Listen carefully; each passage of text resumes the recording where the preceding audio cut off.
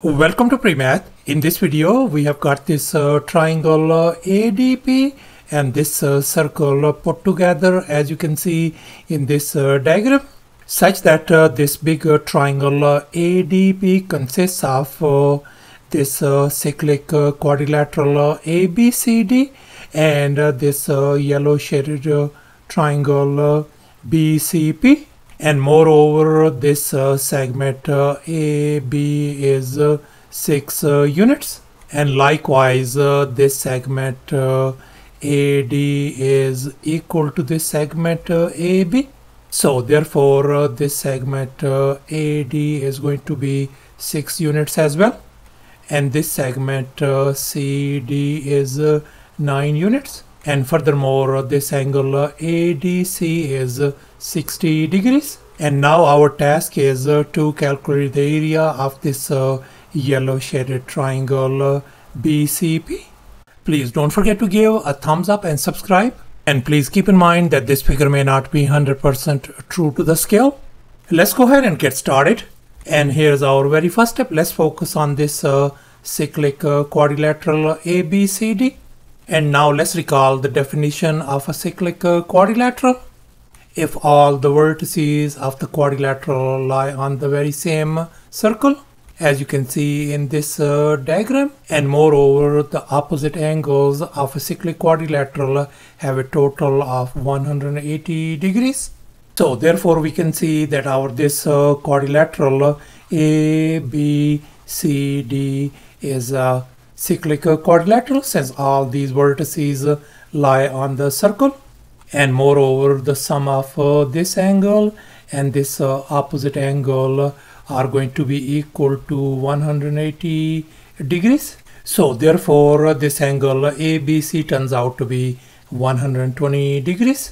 And in this next step I have connected these vertices A and C. And now let's focus on this triangle ACD. And now I'm going to label this side AC as lowercase t. And now let's recall the law of cosines for this given triangle ABC. And we are going to apply the law of cosines on this triangle ACD. So we are going to apply the law of cosines. So that is going to give us t square equal to 6 square plus 9 square minus 2 times 6 times 9 times cosine of angle 60 degrees. And now we know that cosine of 60 degrees is 1 divided by 2. As you can see in this next step, I have replaced this cosine of 60 degrees by 1 divided by 2 over here. So when we simplify the right hand side, our t square value turns out to be 63. And here's our next step. Let's focus on this other triangle ABC. And we are going to apply the law of cosines on this triangle ABC as well. And let me go ahead and label this side length BC as x. Let's go ahead and apply the law of cosines on this triangle. So this is going to be t square equals to 6 square plus x square minus 2 times 6 times x times cosine of 120 degrees. And now we can see cosine of 120 degrees is negative 1 divided by 2. As you can see in this next step, I have replaced this cosine of 120 degrees by negative 1 divided by 2. And furthermore, on the left hand side, t square equal to 63. So therefore I'm going to replace it by 63 over here. As you can see in this next step, I have replaced this t square by 63 over here. And in this next step, I am going to subtract 63 from both sides. This is gone. So therefore we are ended up with x square plus 6 x minus 27 equal to 0. And now we can see we are ended up with this quadratic equation x square plus 6x minus 27 equal to 0. And we are going to solve this equation by grouping and factoring. Therefore, let me focus on this middle term. 6x could be tweaked as 9x minus 3x. As you can see in this next step, I have replaced this positive 6x by this one. And now we can see between first these two terms, x is in common, and between last two terms, negative 3 is in common. So therefore, let me factor out x. So we got x plus 9, and here I'm going to factor out negative 3, and we got x plus 9 equal to 0. So therefore I can write x minus 3 times x plus 9 equal to 0. So therefore our two solutions turns out to be x equal to positive 3 and x equal to negative 9. And now we know that x represents the side length, so x cannot be a negative value. So therefore we are going to reject this negative value, and we are going to accept x equal to positive 3. So therefore our this BC length that is being represented by x turns out to be 3 units. And now let's make an observation. We can see that this whole straight angle is 180 degrees. And this angle is 120 degrees. So therefore our this angle PBC turns out to be 60 degrees. And now let's label this side BP as lowercase m, and label this side CP as lowercase n. And now our task is to find the value of m and n before we could calculate the area of this yellow shaded triangle. And now we can see that these two triangles, triangle ADP and this other yellow triangle BCP, are similar triangles according to angle similarity theorem. As we can see, we have this angle is 60 degrees, and likewise this angle is 60 degrees as well. And moreover, this angle P is in common between both of these two triangles.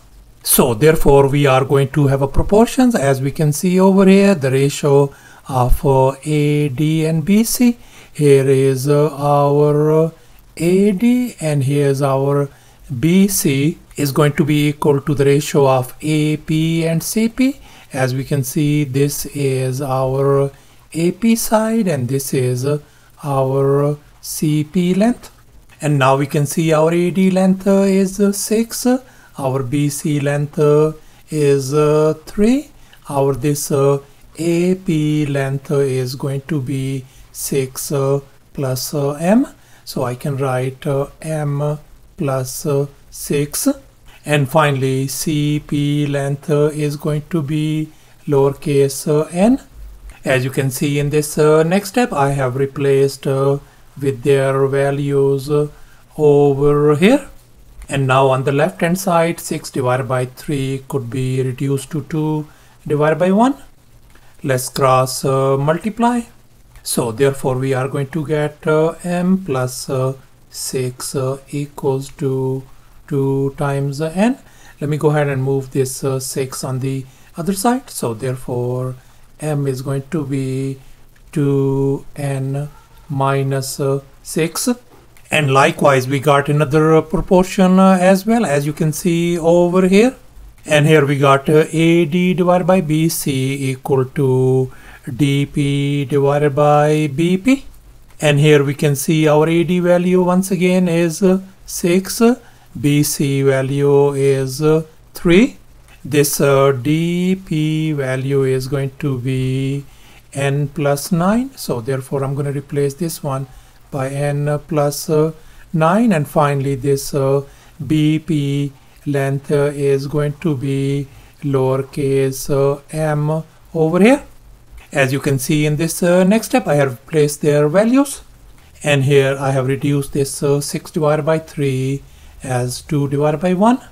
And now we are going to cross multiply. So therefore we are going to get 2m equals to n plus 9. And here we can see we are ended up with this equation m equals to 2n minus 6, and here we ended up with this another equation 2m equals to n plus 9, and we are going to solve both equations for m and n over here. And now here for m I'm going to substitute its value 2n minus 6 over here. As you can see in this next step, I have replaced this m by 2n minus 6 over here. And now we are going to distribute. That is going to give us 4n minus 12 equal to n plus 9. And now we are going to move this negative 12 on the right hand side, and at the very same time I'm going to move n on the other side, as you can see in this next step. So therefore we ended up with 3 times n equals to 21. Let's divide both sides by 3. So therefore our n value turns out to be positive 7. And now we got this equation m equals to 2n minus 6, and here I'm going to replace n value by 7 over here. As you can see in this next step, I have replaced n by 7 over here. And if we simplify everything, our m value turns out to be positive 8. So therefore our this m value turns out to be positive 8, and this n value is 7. And here's our final step. Let's go ahead and calculate the area of this yellow triangle BCP. And now let's recall the area of a triangle formula. Area equals to half times A times B times sine of angle C. As you can see in this triangle, we got sides A and B, and C is the angle in between them. And in our case, our two side lengths are 8 and 3, and the angle between them is 60 degrees. So therefore the area of this yellow triangle is going to be 1 divided by 2 times 8 times 3 times sine of angle 60 degrees. And now we know sine of 60 degrees is square root of 3 divided by 2. As you can see in this next step, I have replaced sine of 60 degrees by square root of 3 divided by 2. And if we simplify everything on the right hand side, this is going to give us 6 times square root of 3. So therefore the area of this yellow shaded triangle turns out to be 6 times square root of 3 square units. And that is going to be approximately equal to 10.4 square units. Thanks for watching, and please don't forget to subscribe to my channel for more exciting videos. Bye.